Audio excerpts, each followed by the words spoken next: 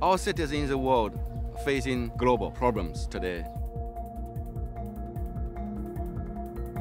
like global warming, flood, drought. 400 cities in China are running out of water. And we have problem of pollution. 1/3 of Chinese cities are suffering pollution problem. All these are major issues for landscape architects to solve.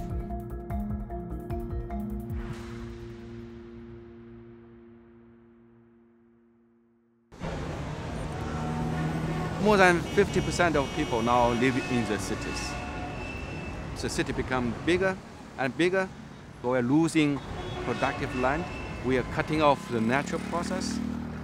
How can you make people living together, but at the same time, you still feel connected to the nature, connected to the people, have a sense of a community, and also connected to your culture. So as a designer, we have to solve this problem. Many parks, particularly in China, are ornamental. They need a lot of water, they need a lot of energy, they need a lot of labor. They are ornamental, useless, only for something we call the beautiful. But my definition of landscape is totally different. Many of my designers are very radical. For example, I design the landscape architecture as the art of survival. It must be able to solve the problems we are facing today. I was born in Zhejiang province, an agricultural village. So I was not able to go to school for several years, have to work as a farmer. Hard work, but I had a very good experience of nature, and also I have a good experience of farming. As a farmer, you have to know how to work with the land, and also you have to know how to weed, for example, to take care of the crops, and how to irrigate, how to grow, how to harvest, and how to celebrate, how to share the food.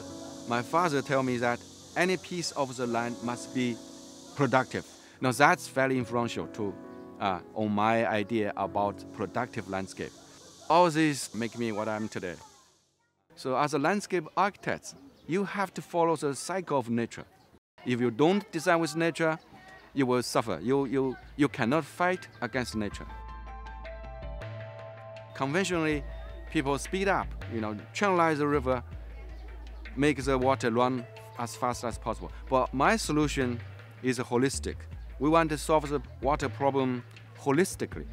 Terracing the landscape, cutting and fill makes the slope be able to retain water.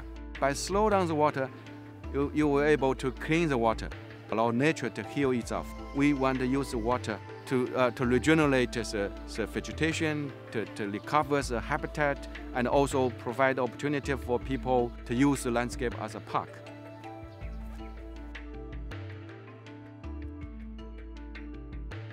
Our design works, our design functional. Now people can see that the park works.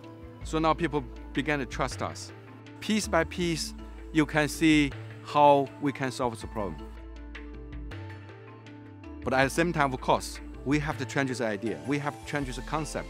We have to change the mentality of the people, particularly the decision makers, because they make the decision how to go from gray into green, to go from expensive, unsustainable practice to sustainable, productive process.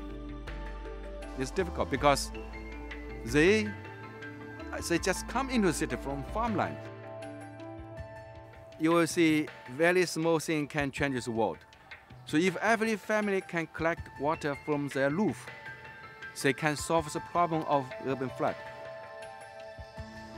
And if everyone can grow their own food, we can save a lot of energy, we can save a lot transportation energy cost to make food.